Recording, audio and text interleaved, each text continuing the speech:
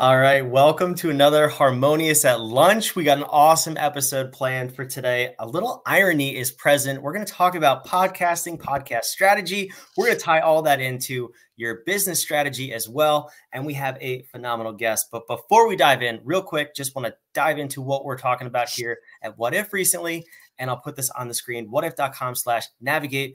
We're talking about strategic planning too for your business. What are you going to do next year? Do you have a plan going into the new year, how you're going to grow your business for the next 12 months? Is it a hope and a dream, or is it a plan? So go check out whatif.com/navigate, and we'll get you that plan set up so that you have concrete, factual steps to dive into starting January 1st. I'm super excited about that. But we have a very cool guest. I want to welcome, she put her name pronunciation on the screen just for me, but welcome Aeoliana to the show. Thanks, Brandon. Thanks for having me. I'm so excited. So I teased that a little bit. We're going to be talking about podcast strategy. Give me a little bit of your background. So in a nutshell, I live in Tampa. I am a hockey mom, a wife. I work full time. I was a paralegal for over 20 years. And now I do podcast strategy. I help out podcasters go from what my friends have called frazzled podcast to a dazzling one. Frazzled to dazzled. I love that. I love the experience of what got you here. So, when you start working with a podcaster, when do they typically contact you? So it runs the gamut. So most of the time I get a lot of people who are just starting and don't know where to start. And about, maybe 30-40% of others are already in their podcast, and they're in that moment where they get the burnout, they get the pod fade, where they're like, I've run out of things to say, or I'm tired of recording because nobody's really listening, because they don't really know how to check their analytics and things like that.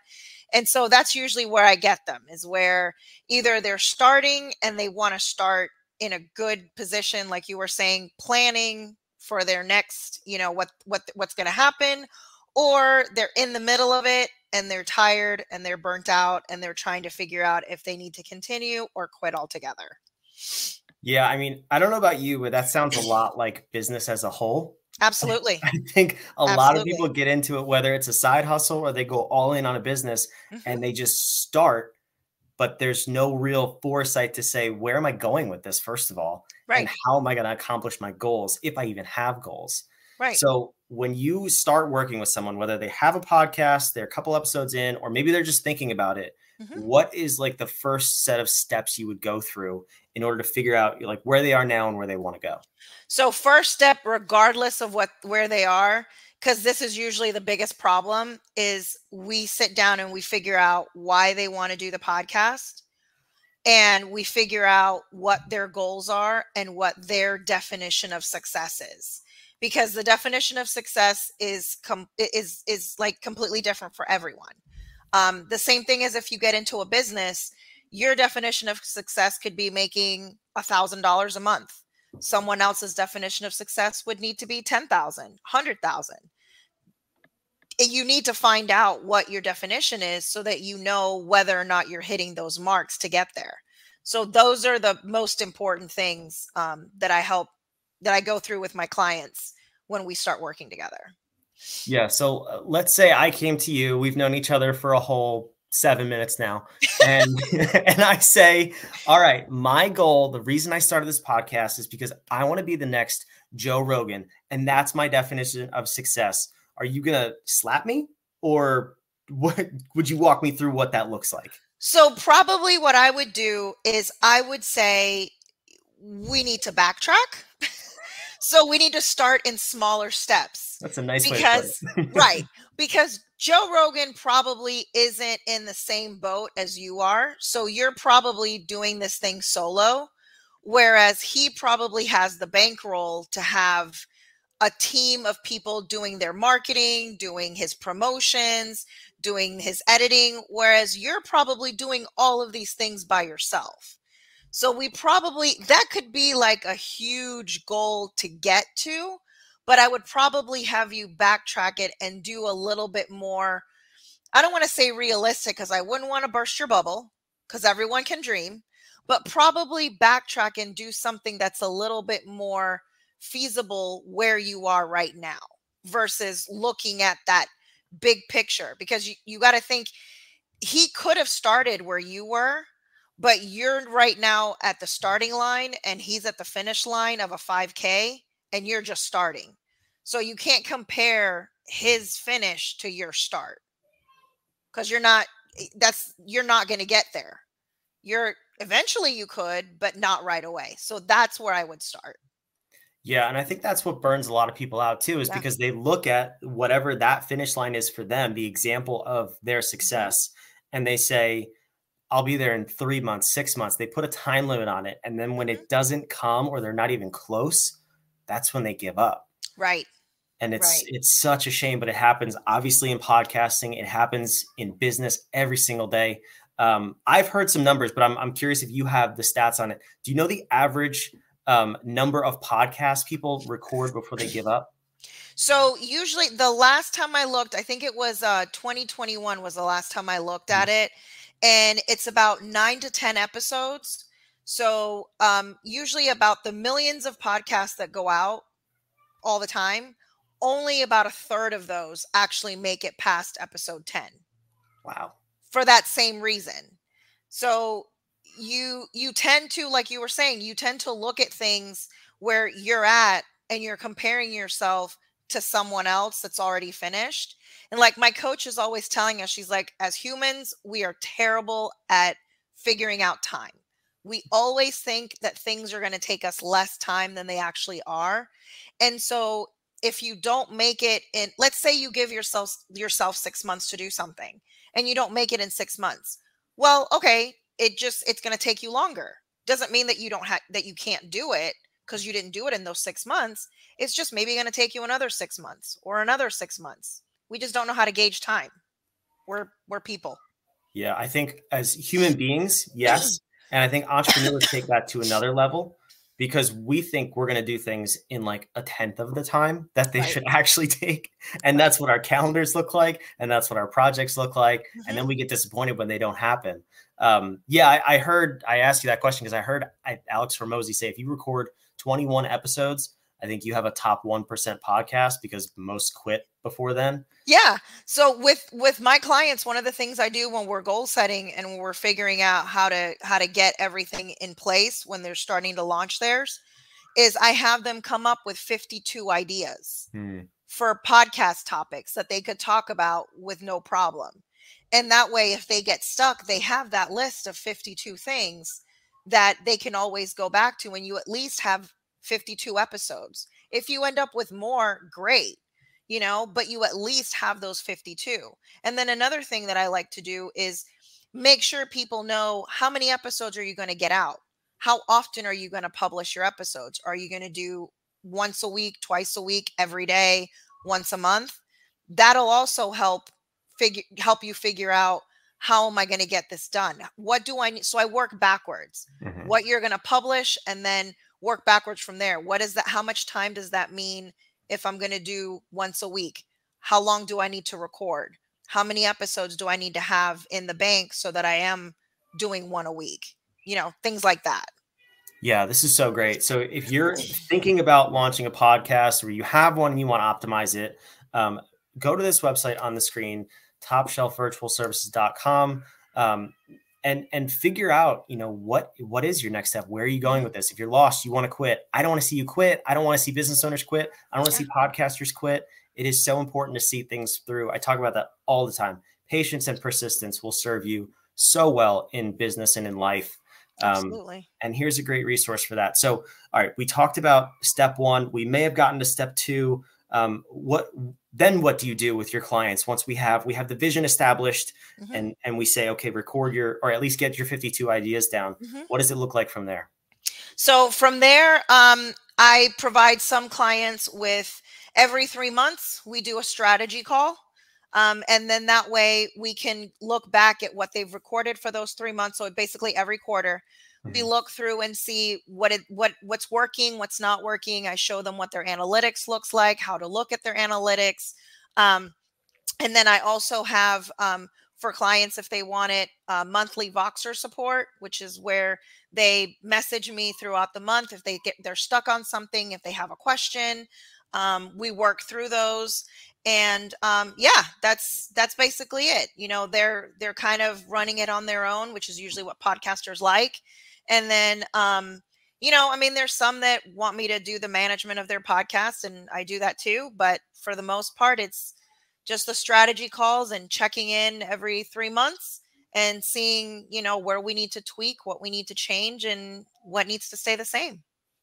Yeah, that's awesome. So I'm curious then, from all the clients you've worked with, is there a type of person or a type of business that you see have really good success with podcasting, or is it kind of, you know, just with the right plan, anybody can succeed? I think it's with the right plan. And if it's something that you're passionate about, you certainly don't want to get into podcasting just to make money. You need to make sure that you are, I know this word gets thrown around a lot, and it's authenticity. You know, you need to make sure that you're yourself, because people can see that. People can sense that. They know when you're coming on just to sell them something and you're not being true to who you are. And so the more passionate you are about your subject, whatever the subject, I mean, there's literally millions of podcast topics out there. There's an audience for everyone. So as long as you're being authentic, you're passionate, you have a plan in place, you have the right strategies in place, I think anybody can be, you know, successful in podcasting. That's amazing. Now, let's tie this real quick to the harmonious business architecture, and then we're going to come back with couple last questions for Aeoliana. But there's one thing that's present to me in this conversation, and that is the navigation discipline. I threw it on the screen before. That's what we're working on, but that's what most businesses lack. And it's because we've modeled the Fortune 500 and the Fortune 100 and these big giant companies when they talk about strategic planning. And we have pretty mission statements and pretty vision statements, and they don't inspire us. We're our teams, and they're just words on the wall. Well, if you don't have your vision mapped out for whatever it is, in this case, we're talking about a podcast, but also for your company, if you don't have that 5-year vision and 3-year vision and 1-year vision, your employees don't know what they're chasing. And a lot of times when the going gets tough, you forget too. If you don't have the navigation discipline solidly established in your business, you will run out of gas to run your business. It's just, I've seen it over and over with our clients. I've seen it with friends of mine who have started businesses. Aeoliana, I'm sure you've seen it a number of times, and you've obviously seen it with podcasters. So it's not like we're making this stuff up here. So please reach out, go to the website on the screen, topshelfvirtualservices.com. Now, this may be a little bit of a surprise question. We didn't talk about this before the episode, but I'm curious, do you have, whether it's a YouTube channel or a PDF or something, do you have like a free download or information where people can get started in podcasting? Yeah, I can actually send that over to you if you want. I have a free Launch Your Podcast in 8 weeks that I can send over to you. And then in there, it's got a bunch of links to like picking the right platform for you, how to pick the equipment, and some suggestions for equipment, how to put together your vision statement specific to you, not in a grand scheme of things, because I've never been very good at those big grand scheme of things, but specific to you, and things like that. And then I also have for November and December, a free 45-minute strategy call that I'm offering. So if you're starting, if you're having, you know, if you've gotten into your podcast, if it's something for 2024, I've got that I'm offering a free 45-minute strategy call to anyone who wants to take part in that. So I'll send that over to you. Yeah, I should have checked that out. I'll say that. That's awesome. Yeah, I will include that in the show notes if you're watching the replay here. And I'll check it out myself. So I'll give my feedback in the description. But no, I'm super excited about that. And the free call, the free strategy call, that is so cool that you're offering that. So thank you for that. Yeah. Now, one last question here before we kind of wrap up. And what do you see as the potential impact on a business from running a podcast? I'm asking a little bit selfishly, but also for people who are maybe, you know, we're business owners, we're maxed out. Do I start the podcast? Do I not? What sort of impact do you see for your clients?